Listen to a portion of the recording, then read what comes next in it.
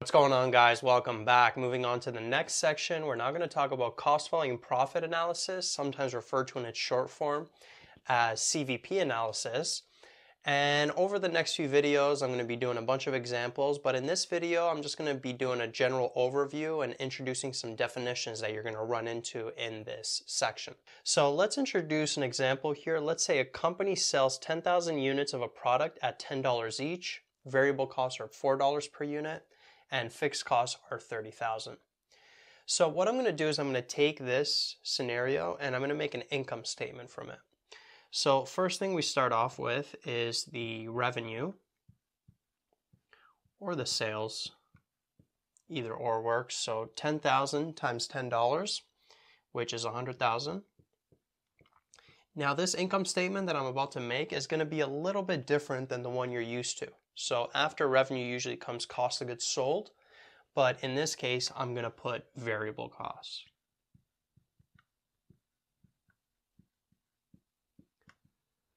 So the variable costs are $4 per unit, and if you sell 10,000 units, multiply those, you'd end up getting 40,000 for the variable costs. And then when you subtract these two figures, you're going to get something called the contribution margin. Right? So regular income statement, it's like revenue, cost of goods sold, and then gross profit. And in this case, we got variable costs and contribution margin instead. So revenue or sales minus variable costs equals contribution margin. You're going to see that term come up a lot in this section. And then once you have your contribution margin, you could take away, let me actually put brackets here for stuff we're taking away. So we can take away our fixed costs. Our fixed costs are 30,000. So this is going to be 30,000 here. And we're going to end up with a profit, hopefully. And in this case, it's 30,000. I'll put this in brackets as well. Right, now this here, this type of income statement, it's called a contribution margin income statement.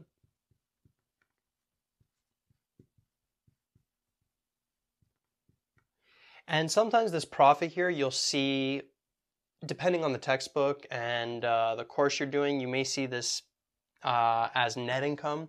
Sometimes you may see it as operating income. I'm just going to keep it more general and just call it profit. But make sure you just adjust this to whatever your textbook is using. Now, lots of times you'll see the contribution income statement on a per unit basis. So basically what you want to do is you want to take the stuff that's shown as per unit. So what depends on the number of units? Well, the revenue, that's $10 per unit. And then you have the variable cost per unit, which is $4. And so you would get a contribution margin of $6 per unit. And then the fixed cost, it doesn't depend on the number of units, so you usually won't see this here being referred to on a per unit basis, but you can take the average fixed cost if you do want per unit. You could just take the 30,000 divided by the 10,000. But usually, if you're showing a contribution margin income statement on a per unit basis, you're just showing the revenue, variable cost, and the contribution margin. And then this $6 here, this is sometimes referred to, let me actually write it over here. Sometimes it's referred to as the unit contribution margin. Right? So the contribution margin per unit, you may see that definition come up as well. And a lot of times stuff is referred to in percentages as well. These items here on this income statement. So they're always percentages of sales. So the sales here, if we represent that to be 100%, then what are the variable costs? Notice the variable costs are always going to be 40% of sales. Because if you're selling something at $10 each and variable costs are $4 per unit, then 4 of 10, it's always 40%. And so the contribution margin percentage is 60%. And this here, this 60%, sometimes referred to as the contribution margin ratio.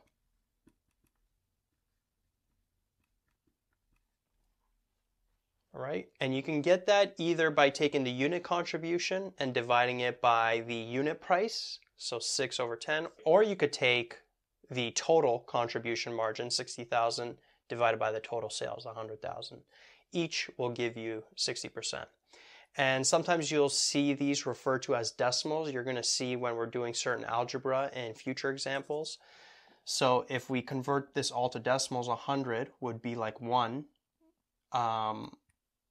40% would be 0.4, and then 60% would be 0.6. Notice how 1 minus 0.4 equals 0.6.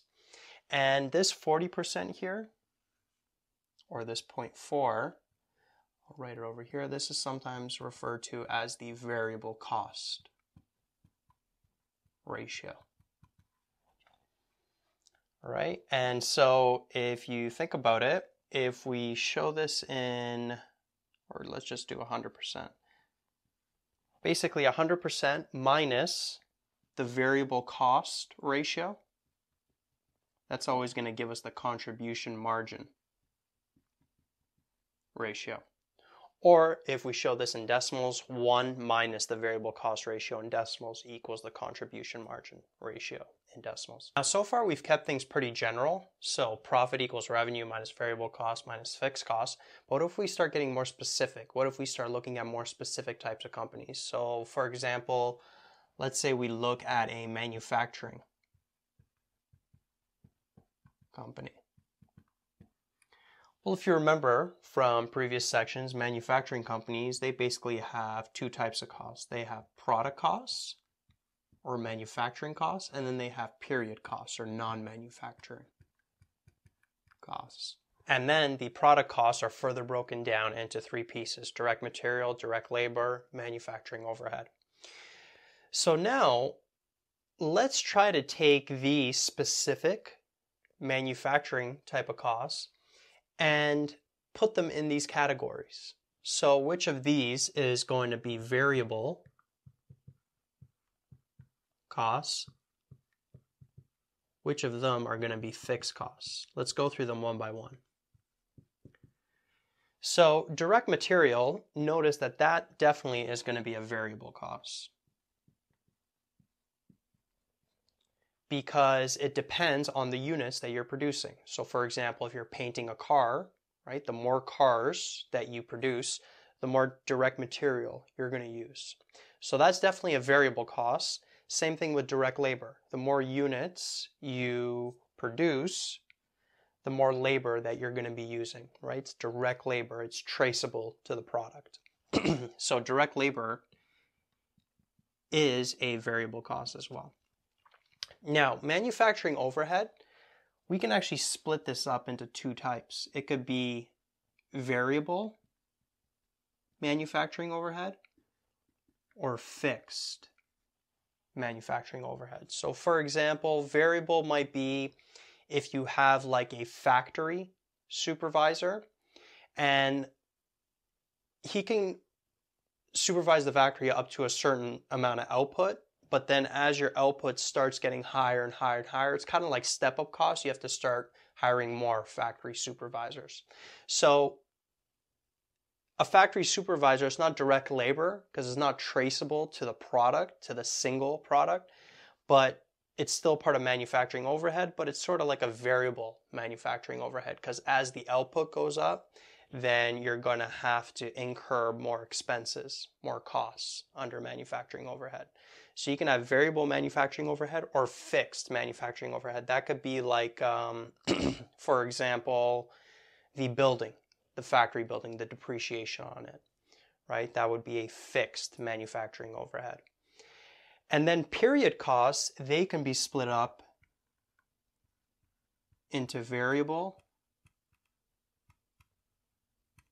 and fixed period costs as well.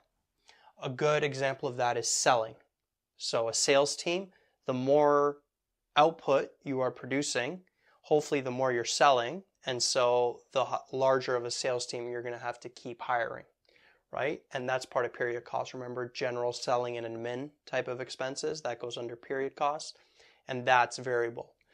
A fixed period cost would be like the depreciation on the headquarters building. No matter how high the output is, the headquarters building is still going to be the same. The depreciation on it is still going to be the same. So the period cost can also be split up into variable and fixed. So if we take all those costs and group them under variable costs and fixed costs, variable costs, direct material plus direct labor plus variable manufacturing overhead plus variable period costs, and then fixed costs would be fixed manufacturing overhead plus fixed period costs. Now, in questions, you may not see period costs come up. They may mention something like fixed general and selling expenses or fixed admin expenses. But remember, general, selling, and admin, those go all under period costs. So this could be like fixed selling costs, and this could be like variable selling costs. So just be aware of that. I just kept it as a general category of period costs there.